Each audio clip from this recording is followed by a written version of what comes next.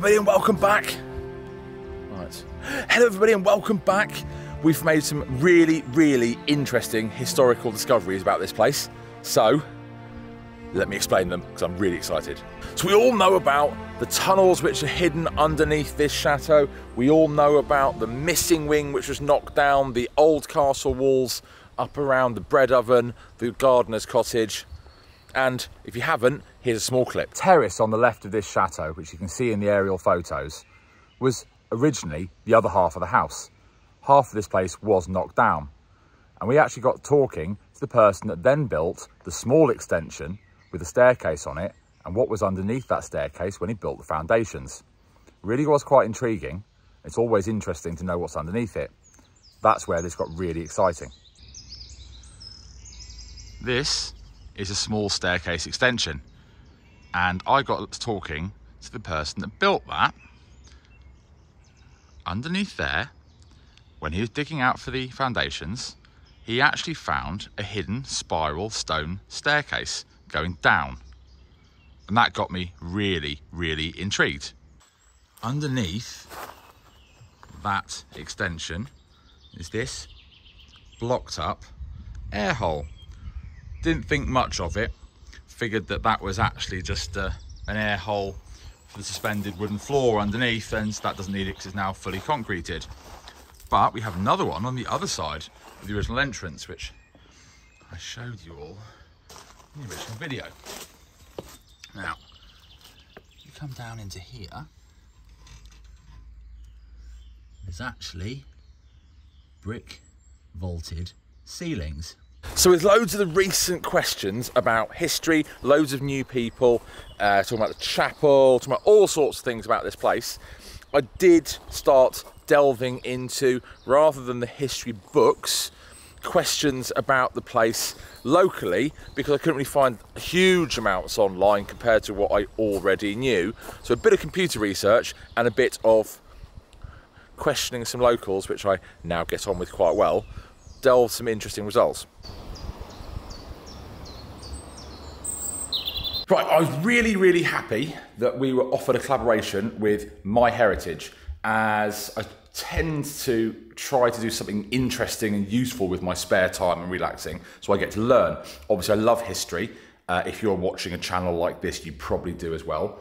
And one of the things about history which you never really find out much about is your own family. I mean, certainly small amounts of it, but there's always so much more to find out. So I was really happy that I got an opportunity to try out MyHeritage and find out a little bit more about my family. It's really easy to add people to your family tree. You just put in some details. It's always asking you for more, and it will try to find the people. Hey, you've got some people. Let's go and have a look at the family tree. Here are obviously people that are no longer with us, sadly. There are instant discoveries, which are really helpful, but the best bit is uploading photos. I really love this. It's a photo of my grandfather. I get to enhance this photo. It's a very old photo. He was younger than me at the time, and I get to colorize it, which is really cool. One of the things I was really looking forward to is the matches, not just by the site, but by other people. And I got a match. It's with a cousin of mine. I put other people into my family tree because of it. I got to be able to review information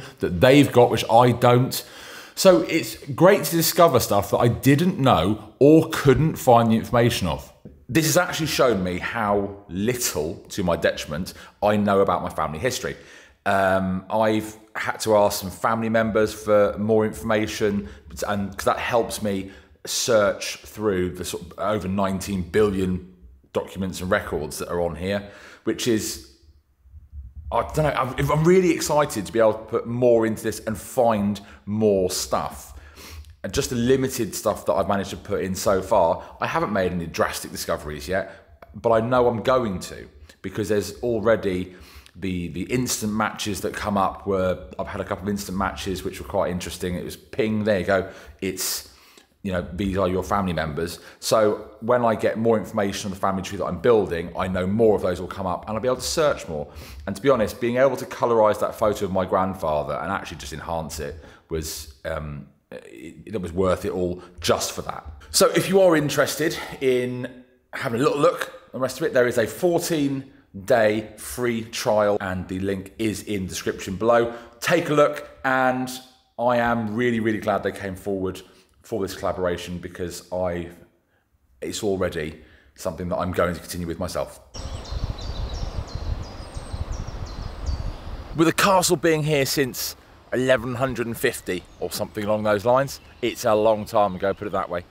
And obviously that's not the original building. This has evolved throughout the years.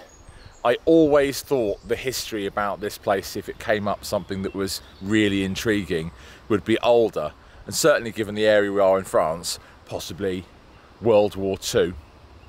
And the World War II history is patchy for the building. It was obviously occupied, so I can only assume it was an R&R facility for German officers.